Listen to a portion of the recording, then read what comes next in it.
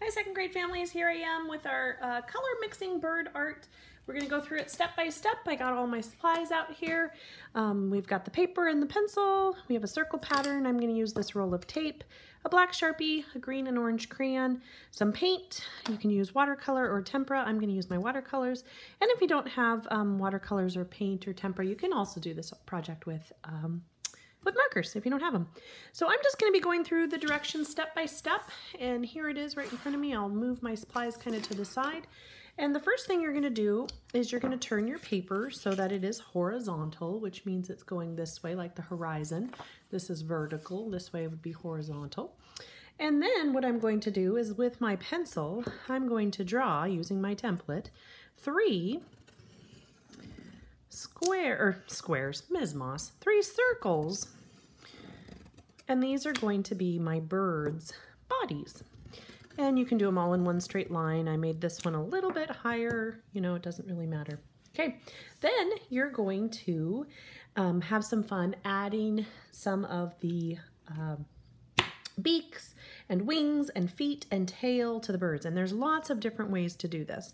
I'm going to do it so that this bird is looking this direction and this bird is looking this direction. Then I'm going to have this cute bird looking straight up. And so first I'm going to do the beaks to kind of orient myself of where I'd want the so that bird's going to be looking straight up. This bird is going to be looking this direction, and this bird is going to be looking this direction. If you want your bird's beak to be open, you would just have 2 triangles, or if you just wanted it to have a closed beak, you would just use the 1 triangle. And then for the eyes, if they're standing on the side, like these birds are looking in and looking in, you're just going to want to draw 1 circle for the eye. And then if the bird is looking up, you might want to draw 2 circles. And then you can do like a pupil. This one can go down. You could also do it on the side like that. If it's looking up, you can put the pupils looking upward like that. And then next, if you wanted to do some wings or some feathers, you basically could just do some squiggly lines going this way. And then you can also do for the tail feathers, those same squiggly lines going like that. And for this bird, I'm going to do like a wing on the side, kind of like that.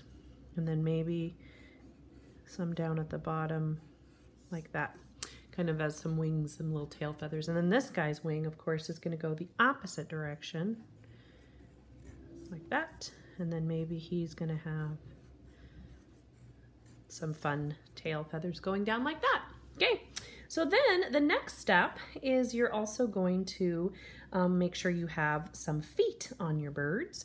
And so I'm just going to draw 2 straight lines down and then 3 lines, and they can be straight or curved, doesn't really matter. Each of the bird's claws would be a little bit like that. And then I'm going to do one going out this direction, one going out this direction. If you put a little curve in it, it just gives your bird's feet a little bit of doesn't have to be totally straight, but just play around, be creative with it. Okay, and then once I've done that, I'm going to pick up my Sharpie marker, and this way, the reason you do pencils, you can kind of erase some lines, like I erased right there, so that I can just have it be one part of the body. And then you're going to outline your beautiful birdies with a black Sharpie marker. And I should have probably had this done ahead of time so I could just switch it over. So thank you for your patience as you watch me. We can of course talk about how you want to give your bird a little bit of personality, and that comes from the facial expressions that you're going to make. You can also, use my ideas, but by all means, get creative with how you design your feathers. I usually use either pointed lines, like you'll see there, or curved lines. But if you wanted to use a combination of both pointed and curved lines, it really does turn out fantastic. And I know that you are going to love how your cute birds turn out.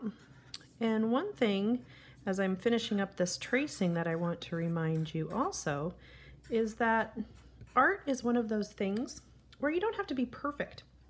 In fact, if there's a little bit of shadowing that happens because of your lines, all the better. That makes it uniquely yours. All right, and you'll notice now that I've finished outlining with a Sharpie, I am going to take my pencil eraser and just sort of get rid of some of those extra lines. So you want to make sure you get rid of those extra lines that are there. All right, now that I've outlined the birds with a Sharpie marker, I'm going to take my orange crayon and I'm going to color the beaks with the orange crayon. Make those little beaks just pop right out. Remember, if you have an opened mouth one, you want to color both the top beak and the bottom beak. And again, brush off any of the extra.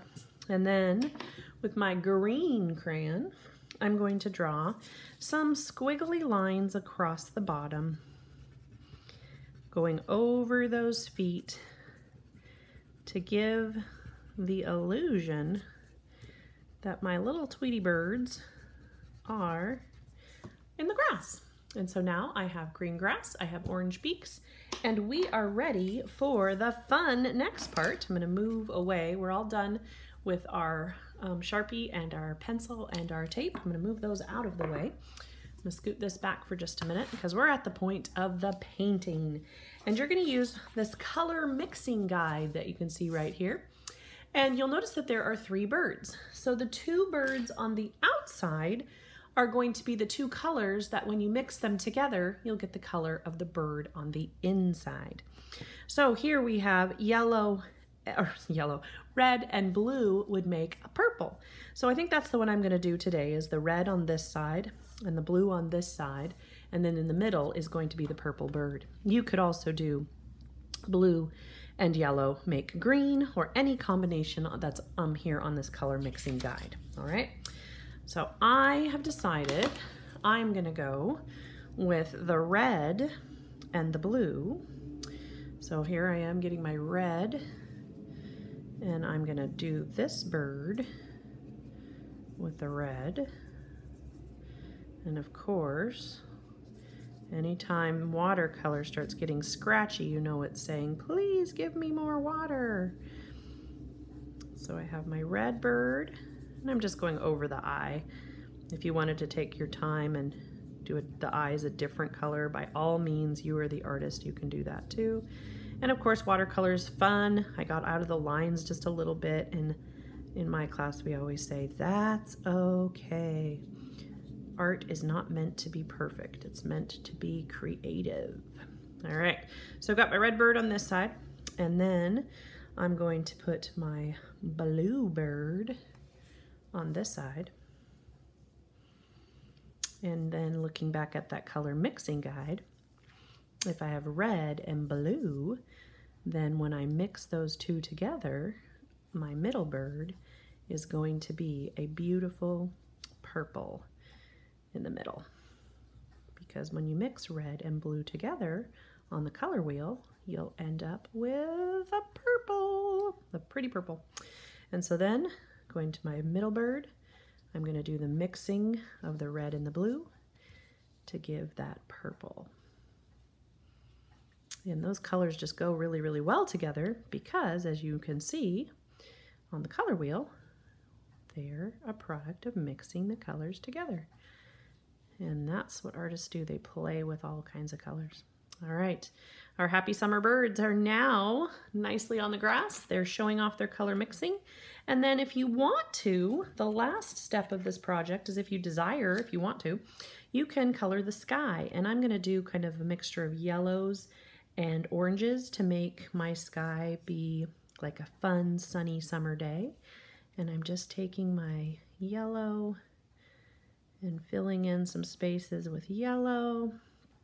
And maybe it's gonna be like the sunset hour. And so then I could go back with my orange, and you can go right over top of that green on the bottom. See how I went right over top of it, and it just makes it pop out because the wax of the crayon will resist the paint. Then I'm blending in a little bit of orange, so I have a nice, beautiful sunset sky. And remember, watercolor's meant to be watery. That's why it's called watercolor. So don't get upset if the colors start blending together and aren't perfect. That's what you want it to look like. All right, friends. And there you have it. You have a beautiful color mixing bird.